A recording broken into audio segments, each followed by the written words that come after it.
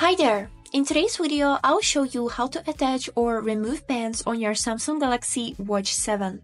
Let's get started. As a first step, we would need to take a look on the back panel of our watch. Here, you'd be able to see these two silver buttons, which are controllers for the bands.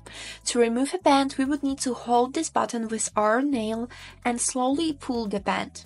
Let me show you how to do it. So, I'm pulling the button with my nail and I'm slowly removing the band like this. Now let's do it on the second side too. Just like this. Now let me show you how to put the bands back on.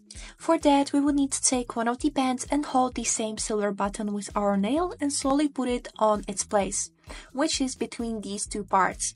Now I am holding the silver button and starting to slowly put it on the place. Just like this. Now stop holding the button and slowly move the band until you will hear a click. And that's it. Now let's do it on the second side too. And that's it. Now you know how to attach or remove bands on your Samsung Galaxy Watch 7. That was all for today. I hope this video was helpful for you and thank you so much for watching.